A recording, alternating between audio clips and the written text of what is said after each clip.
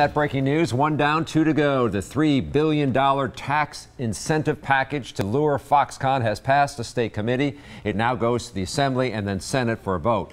Today's vote was 8-5, right along party lines. No Democrats supported the bill. The tax money would be used to help the Taiwanese company build a $10 billion facility in southeast Wisconsin with between 3,000 to 13,000 jobs. Republicans have called it a transformational opportunity. Democrats have raised concerns about giving that much taxpayers' money to Foxconn.